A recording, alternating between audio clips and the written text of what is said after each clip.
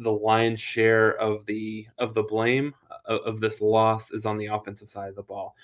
Defensively, I think it was a little bit of a mixed bag. To be honest, a mixed bag of good play, pretty good defensive play, okay play, and just some bad play. I think, in terms of the health, you got some guys back that wasn't really hadn't been playing a whole lot as of late. You've got DJ Graham, you've got Woody Washington back. I think Key Lawrence was exposed a little bit, just in terms of nothing terribly bad, but just in terms of his lack of experience at the position. But I think the one thing that continues to be a problem for this team is missed tackles, which we saw a bunch of that, and getting pressure on the quarterback. Still wasn't able to do that, as well as they need to do. So in the end, you give up almost 300 yards rushing to a team that's pretty good. And I think,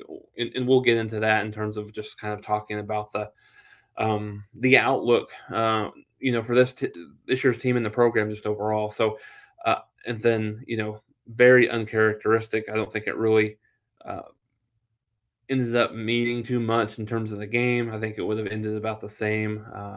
But Gabe Burkett even missed a couple of field goals in this game. Michael Turk was still excellent from a punting perspective, but yeah, overall, I think it was not incredibly surprising for me. Watching, I kind of to a certain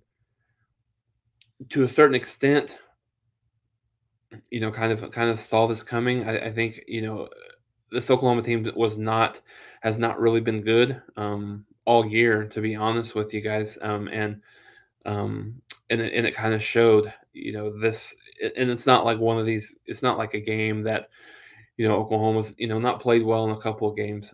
They've not really been a great football team all year. To be honest, when it started with Tulane, a team that's only won one football game all year, that Oklahoma struggled with. Quite frankly, you could make a case that they were fortunate to win. Nebraska, kind of the same way. And then it kind of goes on and on and on. Fortunate to win a lot of these games that they were much better talent wise. Now that they're, the talent level is either more even or not really at the same level that it has been. Then this is what you get. You got the same production against a much more talented team on the road. And then you got what you have. And then so Oklahoma has two games. I thought, honestly, I don't think this is going to make anyone feel better.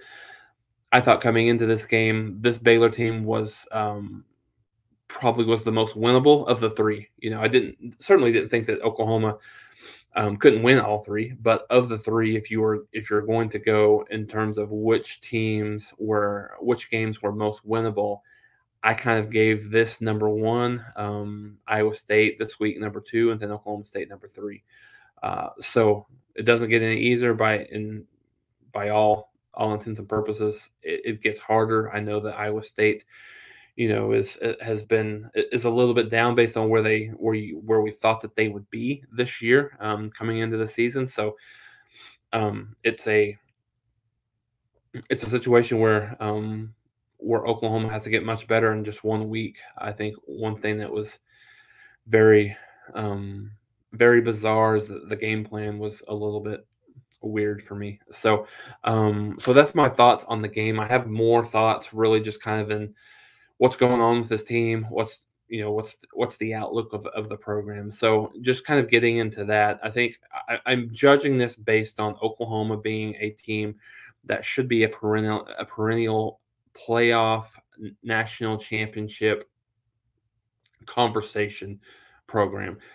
No, they're not going to make the playoffs every year. No, they're not going to challenge for a national championship every year, but they need to be in a conversation every year. And I think this year, more than any, a lot of people, including myself, that thought that Oklahoma had a really, really strong opportunity to make it to not only to make it to a playoff, but to make it to a national championship game based on what Oklahoma had back on defense, what they were returning offensively as well at the skill position perspective. So I think when I preface a lot of these comments, it will be it will strongly be based upon that.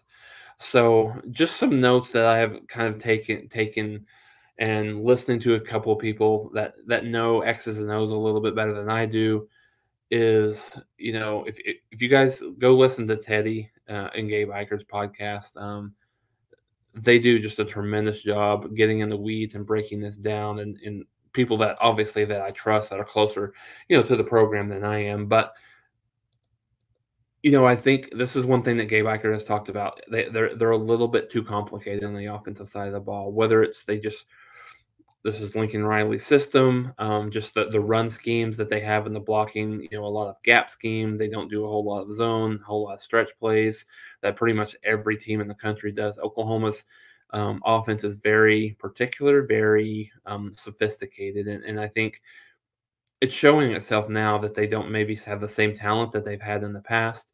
Recruiting on the offensive line hasn't been as good as it's been in the past. So I think when you look at those things, guys, it's a situation where Oklahoma has not been anywhere near as talented, and they've not been as effective the last couple of years running the football. This year has been one of the worst, that they've had since Lincoln Riley and being able to run the football. Last year was down for a good part of the year. They picked it up a little bit middle to end, but then even the year before, I mean, Jalen Hurts helped it, but it wasn't. But it wasn't a great running team. So that's the bread and butter. That's what sets up this offense. And it's, whether it's, Gabe used the comment being too cool.